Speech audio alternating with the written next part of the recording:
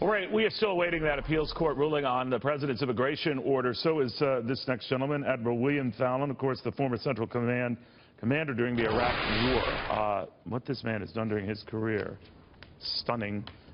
Admiral, it's an honor to have you. Thank you for taking the time. Hey, nice to be back, Neil. So let me ask you a little bit about this. The president is saying these are life and death issues. He's convinced he's right on these issues, but he has also criticized judges who would criticize where he stands on these issues. Do you think that kind of stuff and that kind of talk, however passionate he feels, actually boomerangs on him? So you're talking about the immigration, the immigration ban? You know, that's one that's really, I have two strong feelings here. First of all, this country's a nation of immigrants. That's where we came from, and I think it's a tremendous strength of the country. So the idea that we ban people. But again, I think this thing has been taken in a lot of different ways, particularly in the hype. So the other part of me is the feeling that we certainly want to be very mindful of who's coming into the country, and we don't want to do things that would jeopardize security here. That being said, it seems to me that most of the, if not all the terrorist incidents so far here have been from people that have actually been in the country for some time. And so you have to wonder. But the other reality is that you want to have good border procedures. You want to have a strong security. As best you can, you want to screen people. You want to continue to be welcoming, have open doors to people that are going to help to make this country better. And I think the way this has played out, it's not been particularly helpful in many places of the world. It seems to me that a lot of this is making good on campaign promises and statements. I understand that. But I am very interested in longer-term policies with this country and how we're going to get moving on some of the things that I think are really important for the long term, such as our relationship with China. You know, so many things to do. I hear you. On that China thing, because you mentioned something, I did want to get in with you on it. And as long as I've interviewed, it's been a while since the last interview, but Donald Trump over the years, China's always been his #1 worry. He never seemed as worried about Russia. Now, obviously, we can all agree to disagree, but down to whether they rigged their currency, rigged their trade numbers, rigged everything.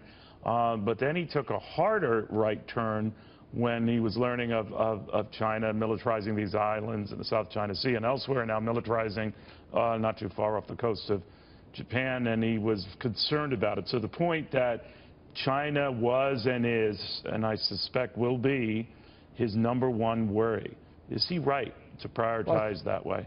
Yeah, worry may not be the target word, but certainly interest, and I think it ought to be in terms of international relations, because it's a huge country, the largest population in the world. They have an incredible economic linkage to us and the rest of the world. They're an expanding power. They're coming back, in their words. They're resuming their more traditional place of power and influence in Asia in particular, but it's hugely important to us for the future.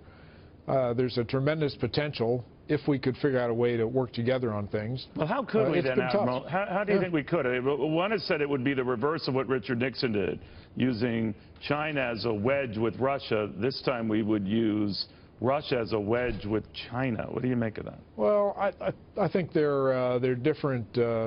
Certainly different countries, and they're at very different stages of development and effect on us. China, I see, is much bigger, more important from the standpoint of the potential for now and in the future.